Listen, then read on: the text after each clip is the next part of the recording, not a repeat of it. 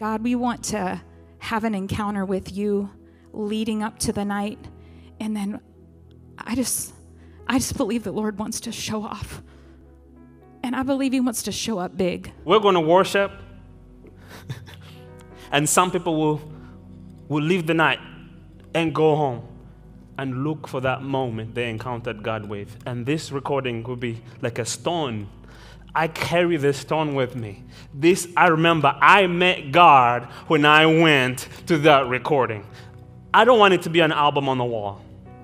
I'm not looking for it to be on the top billboards. My heart and prayer for this is when I play this thing, I hear voices that were surrendered.